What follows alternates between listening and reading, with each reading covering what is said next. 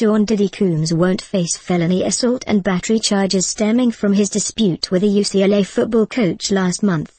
Prosecutors declined to file felony charges related to his June 22 arrest. Ricardo Santiago, a spokesman for the Los Angeles County District Attorney's Office, confirmed to People on Thursday.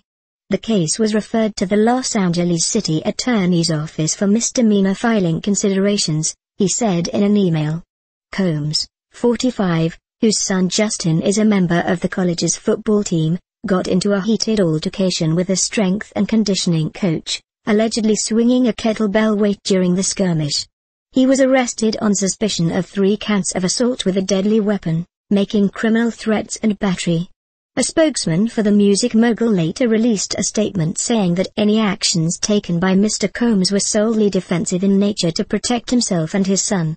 "We are thankful that the district attorney rejected felony charges in this matter," Combs' attorney Mark Geragos told People in a statement on Thursday. "This case never should have been part of the criminal justice system to begin with.